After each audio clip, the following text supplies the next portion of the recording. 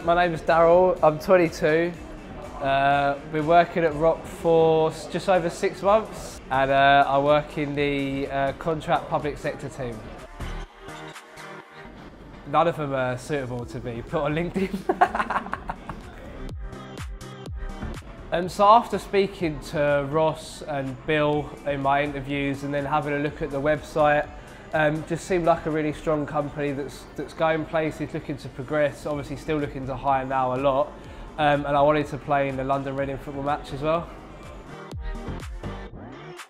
It's really good, a lot of people quite similar in terms of like ages, personalities. You can have a laugh and a joke while you're working. Obviously pool table and ping pong table for lunch is good, beer fridge, it's just quite a laid back atmosphere.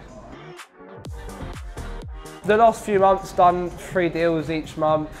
In the last month, the month before that, already done 1 this month. So just building out my contract book, starting to get more regular placements, and hope just to carry that on.